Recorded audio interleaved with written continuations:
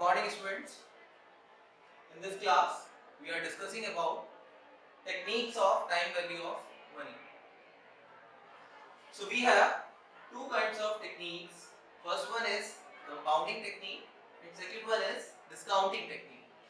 In compounding technique we are having two techniques like single cash flow and series of cash flow or annuity. First of all, compounding technique. What we understand by compounding technique? So in compounding technique, we are calculating interest on a basis of future value basis. In this single cash flow, we have three kind of methods. First one is annual compounding, second one is semi-annual compounding, and the third one is quarterly or monthly compounding. In second method, series of cash flow or annuity. So first of all, we should know what we understand by annuity. So annuity is a process by which we are calculating interest on a regular interval basis. In this annuity method, we have two kind of methods. First one is ordinary annuity and second one is annuity due. So what we understand by ordinary annuity? Ordinary annuity, in this payment or receipt is made on at the end of period basis. Means we are doing payments in the end period or receiving payment in the end period. And in annuity due, we are making payments in the beginning of the year or time period. For second method of technique of time value of money and discounting technique.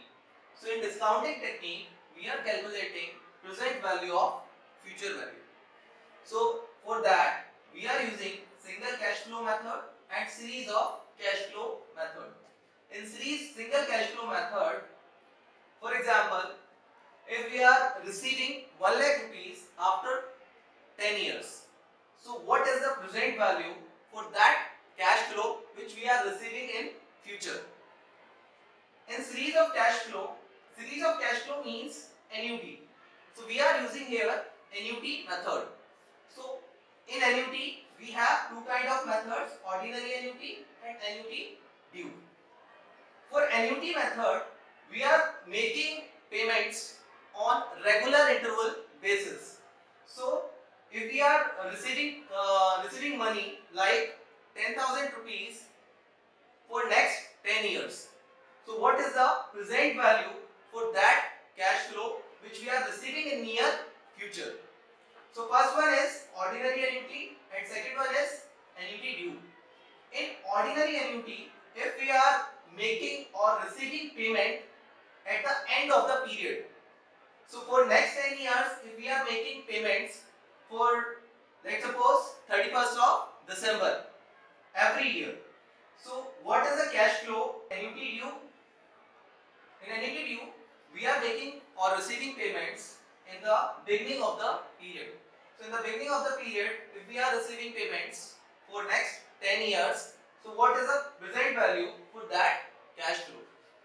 So if we are talking about time value of money, so this method we are using in many sectors, like in construction sector, like in government sector, in private sector. So many of these sectors are utilizing these methods nowadays for loan queries and for any payment we are made on annuity basis, on monthly basis. So for that we are using time value of